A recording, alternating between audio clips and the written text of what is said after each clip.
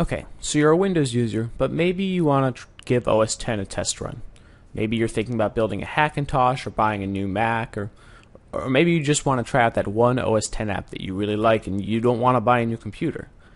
Luckily, there's a way to do this. It's not exactly officially supported, but you can run OS X in VirtualBox and have that full Mac OS X experience right on your Windows desktop. Here's what it looks like. You just start up VirtualBox after you set up OS X, and it'll boot right into it, as if you were booting into it on a brand new Mac. After you've waited for it to boot and logged in, you'll be greeted with the familiar Mac OS X desktop, with the dock, the menu bar, and everything we've come to love about OS X.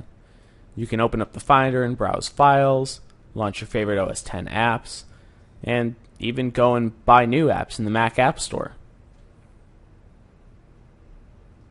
You can run VirtualBox in windowed mode, so you're seeing the Mac OS X desktop right on top of your Windows desktop, and you can switch back and forth between your favorite apps and get work done and whatever it is you're currently doing.